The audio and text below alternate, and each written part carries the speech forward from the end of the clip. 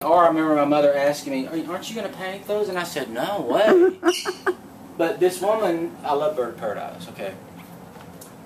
And I asked her if she would do some stained glass windows for me. And we traded some kind of art or something for it. And I said, you know, I've designed it, but she said, well, I took some liberties with it, Grady, and I didn't know she was going to do that. So it was awesome. And she wrote all these neat little things on there, Grady the artist, and what does this say? Creativity, or creative spirit. Oh, how cool. She just did that in several places. And so then her husband came over and put them in for me. But these aren't the doors. These are the doors that Bobby Jordan did.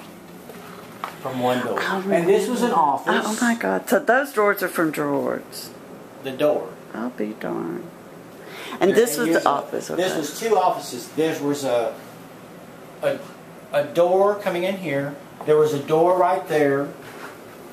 And I just opened it up. There wasn't a door there because that was the ladies' restroom. And you had to come in from the hall. Because there's another room. Like a dressing, you know, I don't know how women have the little room they can sit in before the little powder room, maybe. You know. So I've always wanted a glass box shower. And so I made it. And these were Bobby Bass's parents back in the 60s. Remember Art Letter selling those chairs? And then this, of course, is the funny thing. Oh, great.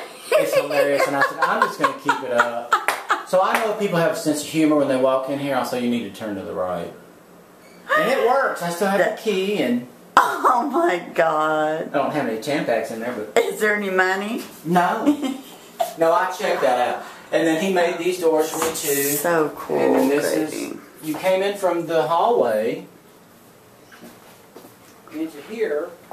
So the light is way over here in the corner because you came in from there. Oh, wow. And so that's why those doors were not, that was already there, but he made those doors for me.